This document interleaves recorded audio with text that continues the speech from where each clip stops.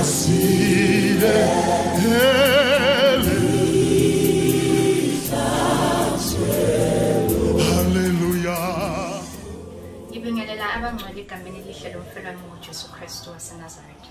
is finished. Now let us take a step back.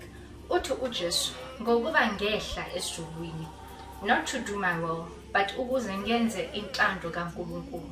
The Apostle Paul says, though he was God, he did not think of equality with God as something to cling to. Instead, he gave up his divine privileges. Ngamanye amazwi, enguNkulunkulu, he never fought for his position. He never clinged to his deity. Instead, he emptied himself of his kingship, being Christ, the visible image of the invisible God. Understand this. Wehla esihlalweni sobukhosi, and he became the very least. He took the form of a human being, the very human being that was created through him. The Bible says through him God created everything. So Christ took the very nature of the human being ukuze afeze intando kaNkulunkulu.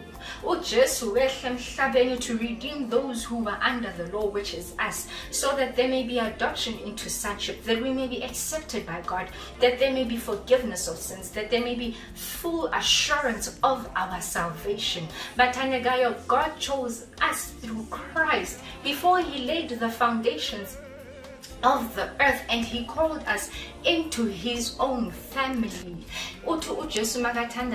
I do not pray for the world, or my prayer is not for the world, but for those you have given me, because they belong to you. Our adoption into the family of God was confirmed before the foundations were created.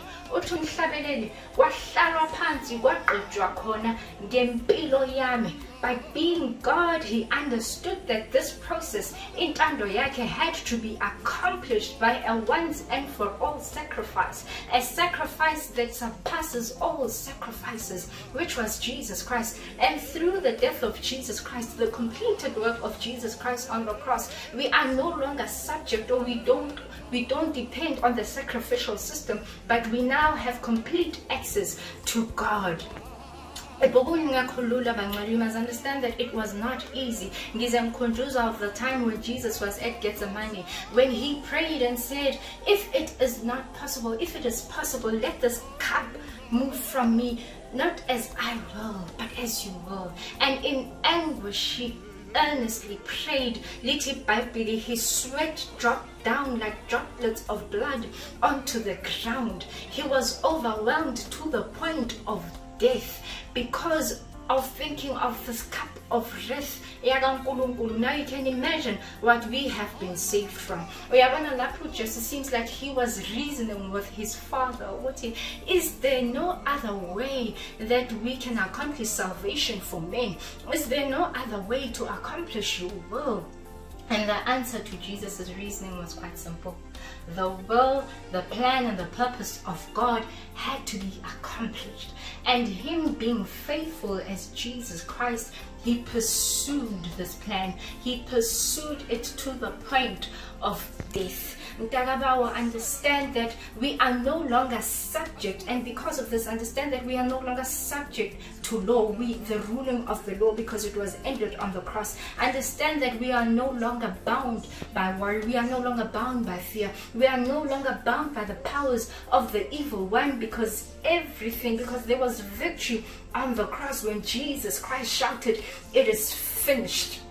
It is finished. Jesus Christ has completed it. He paid it all for us. We as the chosen ones walk confidently we walk in confidence and victory, because Jesus Christ says, I have overcome the world. My conquest is accomplished. My victory is abiding. It is abiding.